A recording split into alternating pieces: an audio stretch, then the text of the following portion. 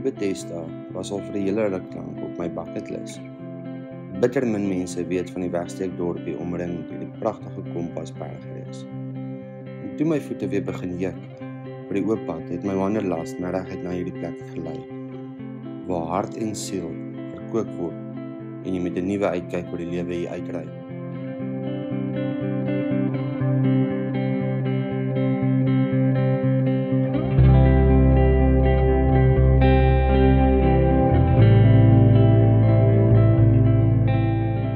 The community discovered the secret to host out-of-towners while keeping everything uncommercialized.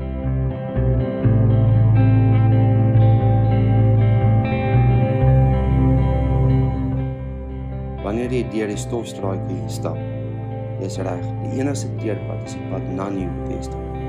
Ervaar jy 'n nostalgie van tye toe alles nog eenvoudig en maklik was.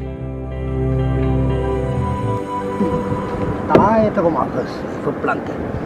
En as jy jou grond en jou plante in hierdie houers gooi, elke 8de dag word jy vol nat.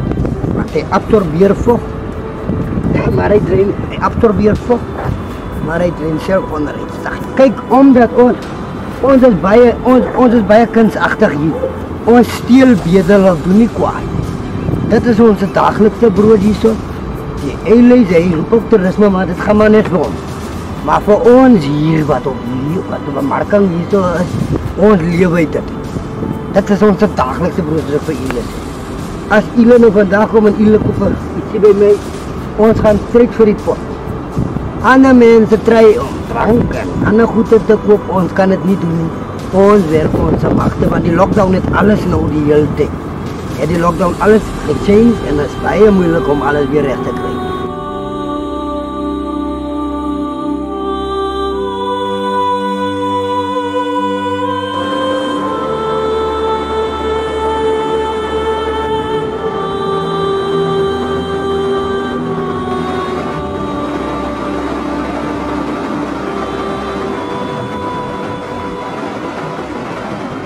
My naam is Gelei en my van is Harold. Om so 'n bakkie te maak, jy begin by die kleintjie, jy swaai jy die draad en dan swaai jy die kalle draad om en dan begin jy te vleg. Om so 'n enetjie te maak, neem 'n halwe dag en om 'n medium een te maak is 'n dag en 'n half en dan om die heel grootte te maak, vat jy 2 na 'n 2,5 dae om dit te maak. Die rede hoekom ons dit maak, ons stel dit uit as iets met jou hande wat jy doen en dan stel ons dit uit. Ons verkoop dit ook die glasies, jy kan dit op 'n des sit met penne in of jy kan dit in die badkamer sit met tandeborsels in. En die bakkies gebruik ons eintlik vir wanneer miskien voor die TV relax dan kan jy soos 'n peanut of 'n chippy insit en dan gebruik ons die grootte vir vrugte insit. En ons sal like as mense dit by ons kom koop want dit is ons inkomste in Nieu Betesdha.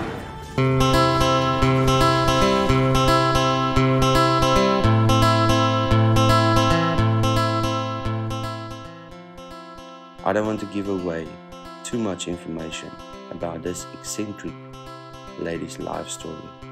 Ek wil hê jy moet self kom kyk.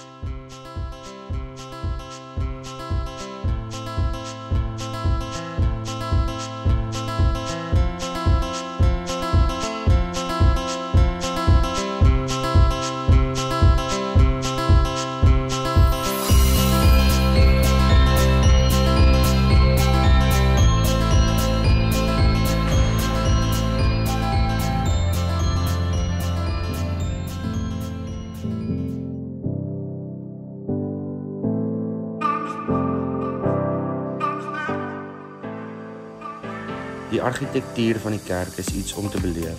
Die wit, indrukwekkende gebou staan letterlik uit soos 'n landmerk in die dorpie. The reason for the foundation of Nieu Betesdha. Ek was vertel dat die kerk gebou is vir al die boere in die omgewing. Traveling by ox wagons would have taken too long to the closest town, Reguit. So the farmers community decided it good to ask for their own NG kerk.